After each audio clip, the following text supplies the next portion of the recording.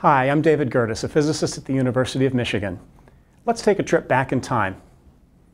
13 billion years ago, the universe was born in a cosmic explosion, the Big Bang. What we now call the observable universe was smaller than an atom.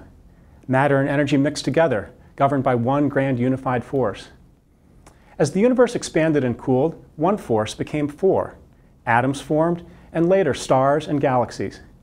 That first generation of stars turned hydrogen into heavier elements like carbon and oxygen. Some of those stars reached the end of their life and exploded, seeding new worlds. And on one of them, circling a typical star in an unremarkable galaxy, life slowly emerged, built from atoms made in those ancient stars.